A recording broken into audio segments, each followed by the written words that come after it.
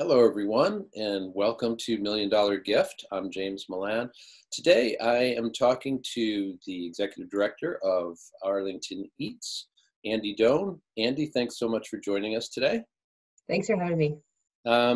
As you might know, Million Dollar Gift focuses basically on the, almost uncalculable benefit that our community derives here in Arlington from volunteer energy of all sorts. And of course, your organization is an excellent example of that. Just tell us a little bit, just to start out, tell us a little bit about, the history and the operations of Arlington EATS. Yeah, so Arlington EATS has a very long history with the community. It actually originally started back in 1991 as the Arlington Food Pantry. So there was a group of churches and town leaders who got together, realizing that there was hunger in the community that often was unnoticed. And so they said, you know what, let's do a food pantry and see what happens. And they were surprised at how many people showed up. So the food pantry went forward and was in existence and at Church of Our Savior for, I want to say 26 years. The math may be a little off there, but a long time. They were operating a long time Mm-hmm. at Church of Our Savior. And at that time, the town was organizing and overseeing the food pantry at the time and realized that this need in Arlington in terms of hunger was not going away and that it was just growing. And so they really felt like we needed to have a more robust response to it and have a more organization behind it. So I was actually hired as the first executive director of the Arlington Food Pantry 5 years ago. At the same time, back in 2014, there was a group of parents who were noticing that some of their kids' friends were going without lunches in the summer. So we know that there are 650 kids on free and reduced price lunches in Arlington. And if summer school's not in session over the summer, they are missing out on that lunch and sometimes even breakfast. So this group of parents got together and around a kitchen table and just started planning what they could do to address this need. And so they started making sandwiches back in 2014 and started a summer lunch program, which expanded to a vacation lunch program and snack program and various things. And so that group was originally called Arlington EATS. And they, as the food pantry was starting to get off the ground and become actually its own nonprofit, Arlington EATS was going through the same thing. And so we had already been working together really well, and we had similar missions. So we decided as the food pantry in Arlington EATS that it would be best for the community if we joined forces and became one organization. So in 2017, the Arlington Food Pantry and the original Arlington EATS merged into one organization. And then we actually rebranded the name of the entire organization as Arlington EATS in 2019. And our tagline really is about neighbors serving neighbors. So we see ourselves as an organization where the community are coming together, neighbors are coming together and serving their neighbors.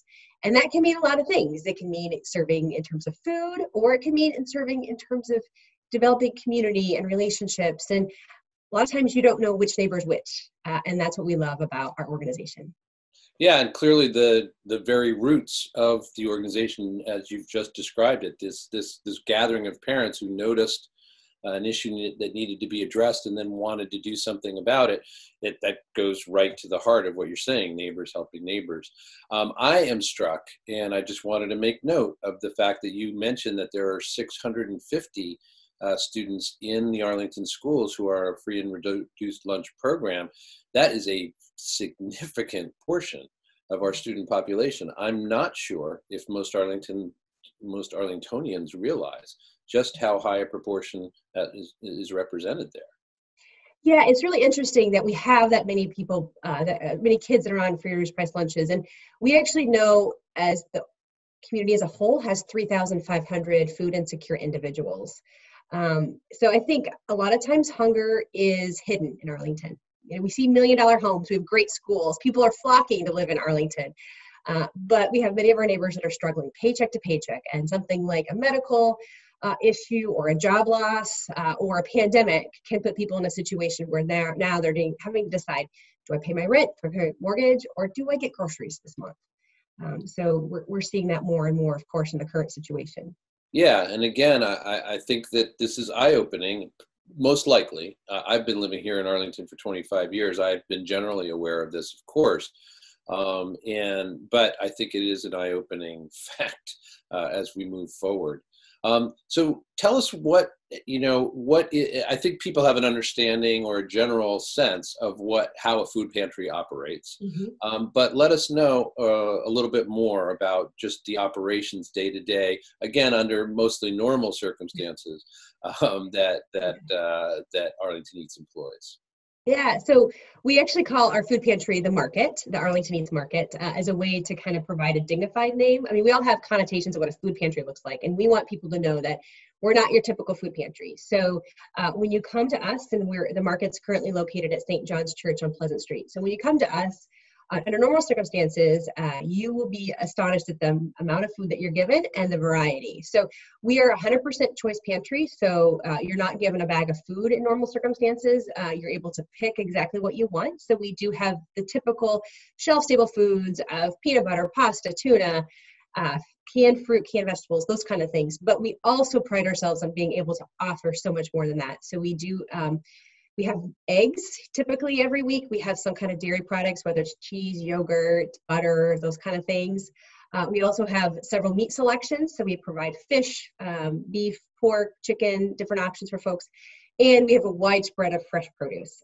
So it's funny how every time we've kind of redone our program or thought through things, we said, okay, this is how much produce we want to give out. And we built furniture, or we have enough tables for it. And then we just keep adding and adding and adding because who doesn't want fresh produce? So that's kind of what someone would experience when they come through, that they would go through and they'd be able to choose what they want. We do tailor a little bit towards family size. So, a family of 1 to 2 is going to get a smaller amount than a family of 4 to 6, of course. Yeah, in a recent conversation we were having, kind of looking at the distinction between people availing themselves of a food pantry, or the market in this case, versus saying enrolling in the SNAP program.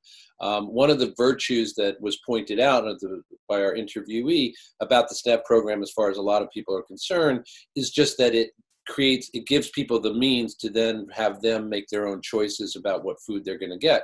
But it sounds like you guys are doing moving quite far in that direction yourselves, in terms of, again, letting people choose from a good variety of foods, what it is that they will be taking away with them. Yeah, and we really encourage people also to sign up for SNAP as well. I mean, those SNAP dollars can go so much further for folks, and to be able to shop at your own local grocery store, I mean, there's just something great about that. So we want people to see us not as replacement, but rather a supplement. When food pantries were first started, it was like, okay, this is emergency response. People are going to need us for a short period of time. That's not the case. We have people that have been coming to our market or food pantry for 5, 10 years.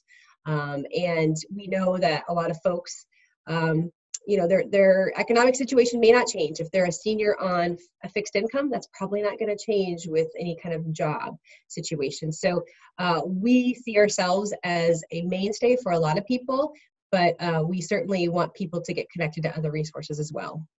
And do you find that the clientele, especially those who, as you say, you've seen coming in over a period of years, is that demographically kind of across the spectrum, or do you have some, cater to particular populations more, as you've noticed?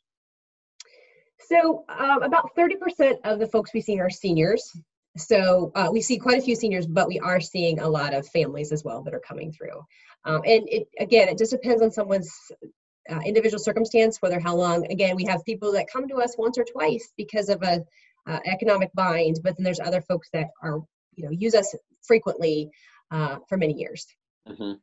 And just to take a step back for a second and look at the organization on an organizational level, it is Arlington EATS is a nonprofit, I assume. Mm-hmm. Yes. Mm-hmm. And is it what is the role of the town in terms of running Arlington EATS?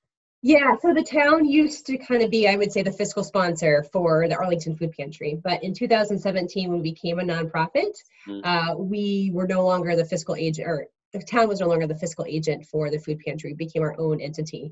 The town is, of course, very supportive, and especially in the COVID-19 days, we've been really working closely with the Board of Health and Council on Aging. But in terms of we don't get any regular funding from the town or anything like that. It's just support. Great. And speaking of support and where things are coming from, and again reminding our viewers that you are watching $1 Million Gift, what is the percentage, roughly speaking, of employees versus volunteers who are making the work of Arlington EATS happen? We are definitely a volunteer organization. So we have 3 staff members. And I can't remember how many FTEs. It's like 2.5 full-time equivalents. So we're full staff. And we have well over 100 volunteers that come and serve with us. Some volunteers are just doing it once or twice because of their availability, but others, we see them coming every single week and making sure they're helping to unload our truck, or they're making sure they serve the lunches, or they're helping people make their decisions and choices at the market. So we are very much the heart of who Arlington EATS is within our volunteer corps. And of course, we are right now still talking about how things operate normally. I'm going to be interested to find out what effect on the number of volunteers you can count on coming in each day, what the effect of that has been. But just a couple more questions about your normal operations before we go, or before we move on to the next topic. Wondering, the folks who are coming in, is this mainly or exclusively for Arlington residents? Can people just drop in? Do you have to fill out some kind of application? How does that happen? Yeah, so we are restricted to Arlington residents. We're very much an Arlington organization, so we have that restriction in place. But we don't require any income information. We don't verify income, anything like that. We figure if people need to come to us, they need to come to us. On our website, arlingtoneats.org, we do have our application on there. So it's a very simple application just so we can understand the family size, how many people are in your household, and your food allergies and preferences and things like that. So it's a pretty simple application that we have people fill out. And they can either do it ahead of time, again, going to our website, or they can do it the first time they show up. There's no pre-screening, anything like that happens. And are you able to accommodate either, in that application process or with counselors or anything like that, like non-native English speakers? Do you cover other languages as well? We do. So we have seen a growing Mandarin-speaking population over the last several years. And so we actually do have volunteers. We have several volunteers who are on site to be able to translate for us and interpret for us. The other languages that we see are Russian and Greek and Arab and French. We don't always have a translator right on site at that moment, but we do try to make sure all of our signs and everything like that are translated. And if we need someone, they're always a phone call away to be able to translate for us. That's great. I'm wondering, we've been talking a lot about what you do to get the food out to those in need. Where does the food come from? And does that change at different times of the year? In the summer, do you work with farmer markets or anything like that? How does that part of the puzzle work? Yeah, so I would say 40% of the food that we get comes from the Greater Boston Food Bank. So we became a member of them back in 2014. And it's really a great partnership. We can buy food through them for about 27 cents per pound. So you're not going to be able to go to an average grocery store to get that. So we get a lot of our staple items from them. A lot of our produce comes from them, as well as meat and eggs and all those kind of things. I would say another 30%. I'm going to get stuck on my percents because I'm probably not adding them up right. But another 30% actually comes. I left my calculator back in my backpack. It's good. We're good. Good. So I'd say another 30% actually comes from donations from the community. So again, Arlington EATS is such a strong community-focused organization that we pride ourselves on getting a lot of our food donations from the community. And so, which also allows itself to have more variety to folks. So there's only certain items we can get from the Greater Boston Food Bank. In terms of cereal, there's only one brand of cereal we can get. But, our volunteers and our community can bring in other additional items so that we can have a variety. We also rely heavily on FoodLink.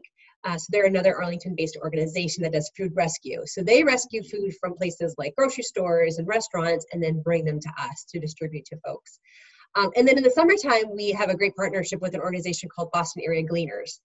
So they're unique, where they have volunteers go out to the fields and harvest food that's going to be left behind, and then bring it to us. And, sometimes we even have dirt that's still on the potatoes and the carrots that come through it. And it's just like the most fresh, gorgeous produce we get. So those are kind of the main ways we get our food.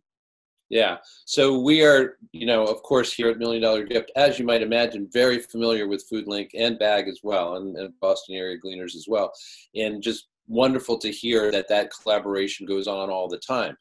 We do know, and this is going to segue us into talking about how you guys are operating and what the impact has been of the current situation on your operations. But we do know that one of the great bright spots, one of the silver linings in what is going on, is that our organizations as well as individuals have tried to figure out how to leverage working together to be able to increase and expand the services and goods that they can offer to those in need. How does that work with FoodLink, local restaurants, Boston Area Gleaners, et cetera? Who else have you added now as partners that you're working with under the current circumstances? How are the existing collaborators, your existing collaborations doing? Just speak to that for a bit, please. Yeah, so when we first got wind that COVID-19 would be a thing here in the Boston area or the United States, we reached out to Board of Health right away. And so because of our roots with the town, we already had a great relationship with them. And so just started brainstorming with them what this could look like for our community. And things quickly escalated right away, where we realized that we need to change our operations. And so we have had a great collaboration. In fact, I was on a meeting this morning with the Council on Aging and FoodLink and the public schools, the Director of Food Services, so that we can work together to make sure that everybody has the food they need in the midst of this crisis. And I don't think a lot of communities have that. I think Arlington's unique that we are in some ways still a small town, and we can still work together. And we have just great relationships and collaborations that we can really, that benefit us in the midst of this crisis. So yeah, we were able to start talking about what we were going to do and how we were all going to shift our operations. And these are crucial relationships to have right now, as we're, I don't think any one agency or organization could do all of this. We all have to work together in the midst of this to make sure that our entire community is cared for right now. And how have you shifted your operations? Yeah, so in March we made some changes so that people could still come to the market. I mean, again, we want people to have that choice, and so we put up right away. We put X's. We made 6 feet designations between people. We put up tables to have normal traffic flow so people can understand where they're going to go. That kind of stuff. But we did, the end of March, we were notified by Board of Health that we could no longer have the market open. Again, Arlington's unique in where, because you may have seen a lot of places are doing like drive-by, like cars drive by, you put groceries in their trunk and they go on. We know that 60% of the folks that come to us either take public transportation or walk, so we can't do kind of a drive-through delivery model. So we transitioned to a 100% home delivery model. And the way that we're making this work is, again, partnerships. So Council on Aging has kind of become their phone number has become our food hotline.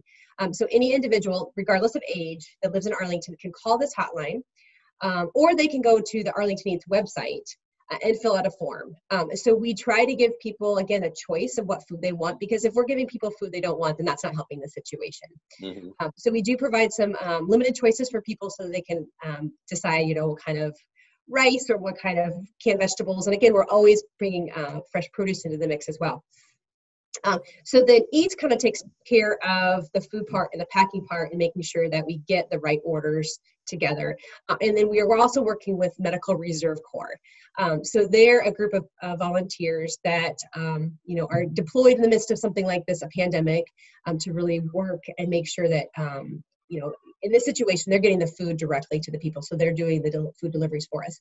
And of course, FoodLink. I have to say. Oh, yay! Great, thank you for doing that.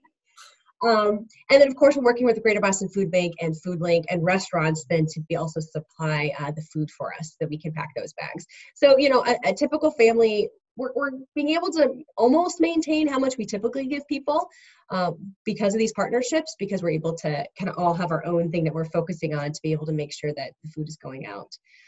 So, for us, last week and probably this week as well, we served about 250 families. And compared to our market, our normal numbers, that's a 50% increase. Also looking at the folks that we're serving, it's 35% are new to us. So they've never been to the market. This is the first time they're accessing food in this way. And so we, of course, are hearing the unemployment numbers. In Massachusetts, food insecurity is now at a 38% rate, which is about 4 times normal. So we know that, that things are really hard for people right now. And we're doing what we can to respond to that. And we plan on being here for the long haul to make sure that food continues to be available. For as long as possible. We will do that. Right. And, one of the things, here's a gap I see in the model, and I'm sure you guys have recognized it. There are a certain number of people, I assume, a certain percentage of folks who would come to the market with some regularity, I imagine, who are homeless, who simply there is no fixed address to which you can deliver any goods. Do you have a sense of how many, what kind of percentage of folks who avail themselves of Arlington EATS is homeless, or at least without a place to deliver food to? And what, if anything, can you do about that? Yeah, so there is already, this was a collaboration that got started before any of this happened, a human service network here in Arlington where agencies are coming together to talk about specific situations of individuals that are homeless. In Arlington, we have a low number that are living in tents or living in their cars. There are people that exist in Arlington that are doing that, but it's a low percentage. And they're on the radar. So Health and Human Services is working to make sure that those folks are being cared for. What we see more of is people living on other people's couches. And that's still considered homeless. So thankfully they have an address we can deliver to. And I've even gotten a few requests saying, hey, I need to put in an order for myself, but my friend is living with me now too. Can they also put an order at the same address? And we're like, of course, we'll deliver to both of you at that address. So yeah, we are again relying on the Health and Human Services and other social workers and social agencies in Arlington to really help address that as well. Yeah, and I know from a little bit of work with the MRC so far that there are lots and lots of safeguards in place for people delivering the food, as is the model that you're following now. How have you found, what kind of impact has there been so far in this pandemic time on your volunteer corps and on the folks that you can count on to make these deliveries every day? Yeah, so that's been really hard. It was a tough decision for us, but we got recommendations from the Board of Health that we did need to put in some restrictions in terms of our volunteer groups. So we did have to make the decision to individuals that are 60 and over could not volunteer at the time, as well as anybody high risk and any teens. So that actually took a big number of our volunteers, especially the regular volunteers that we so depend on and are coming every single week, kind of know where everything's at. We can just say, hey, go do this, and they do it. So we are really saddened by that they aren't able to volunteer right now, but we know that for us to get past this as a community, that these are the restrictions we have to put in place. Thankfully, there's a lot of people have come forward and said, hey, we're available now. We weren't before. Can we come volunteer? So since this pandemic has started, we have had about 130 new volunteers register with us. So we're definitely putting them in place and getting them to work. Our numbers are a lot lower. And again, we can only have, at a typical shift for our market, we'd have about 20 volunteers come. Right now, we're limiting to 8, 9 people to volunteer. So it's a lot limited right now. And we know that once this is over with, that a lot of people are going to go back to work, which is great. And we'll be able to have our regular volunteers come back. And I think we're going to have a big party to welcome everybody back, once we get all back. I would think so, yeah. So it sounds like, roughly speak, so again, calculator having been left behind, but I'm struck by a couple of numbers. You were saying that yesterday or recently, in terms of deliveries to how many families, that was double what you would be seeing at the market under normal conditions. And what I just heard you saying is you're about at half of the number of people who are able to kind of volunteer and provide a lot of the grunt work labor to get the food to your clients. How's that work if you're delivering twice as much food, but you have half as many people doing it? Is it just folks are doing longer shifts, or is that how things are working out? Yeah, so it's actually a 50% increase. So not quite double. Oh, sorry, 50, 50% increase in deliveries. Yep, I'm sure you said that. Yeah, it looks a lot different. So yeah, we've had, I would say, at least 50% of our volunteers are not able to volunteer right now. But we've had about 130 people sign up. So we are getting a lot of new people right now. So that's helping. But again, our shifts are so fewer in terms of how many people we can have on there. In a lot of ways, we do a lot of work at the market normally to make sure it's 100% choice model. So, we're setting up shelves and we're setting up all this furniture and whatnot. And right now, the way we're doing it is we're packing bags. So each individual volunteer gets a packing list. They go through and fill the bags, and so on and so forth. It's like an assembly line, basically. Mm-hmm. Right. So really we are able. You've had to make the process just that much more efficient and sacrifice a little bit on the choice side to do so. Yeah, exactly. Yeah, that makes a lot of sense. Yeah. I'm curious about what changes to the way that you are doing things have come about because of this that you think might continue in force even after, assuming there is an after, we get by this. Are there things that you guys have learned or things you've had to do under the exigent circumstances, and that you realize, oh, this is either a good idea or people are very happy about this, or in some way you want to hold on to that? Mm-hmm. Well, right now we're just so in response mode that we aren't, we're still working on how is this process working and how can we make it better. But I think one of the things that, because we're seeing a lot of new people, we have an opportunity now to ask people who've never been with us, what do they want? What's prevented them from coming in the past? Is it purely economic, like I'm now unemployed, I have to, or is it I don't want to go to the market or food pantry because I don't want to stand in line? So, I'm hoping that when things settle down a little bit, we can maybe do some phone calls or some surveys where we can ask people, what are your preferences? How can we make it so that, where are your barriers, and how can we limit your barriers in terms of getting access to food? So I think those are kind of some of the things that we're going to take away from this. We've always kind of done some home deliveries for folks that can't get out. And now we can do a little more, a robust, again, choice model. I think before it's been kind of like, we'll try to work with you, but we're limited. But now we can say, okay, we can actually do it. We have an opportunity of, we have an online form, or we can have someone fill it out for you so that you can have exactly what the food you want. I wonder if there is, if there are people who clearly there's been this enormous expansion, 50%, as you were saying, in terms of families who are being served by the home delivery system. I'm wondering how many, if any, of that increase might be due to the fact that people would feel stigmatized, or a perception of stigmatization about coming in to the market, but are willing to, have a home delivery where they're not running the risk of, I don't know, somebody that they know seeing them, or whatever it is that would concern them about coming to the market. Do you have any idea whether that might be happening in some cases? Sure, that's a speculation, but at this point we have no idea. We need to do some surveying and understanding what people. I was curious about that. That may not, have any benefit. Knowing that one way or the other may not have any benefit for your operation. So that's fine.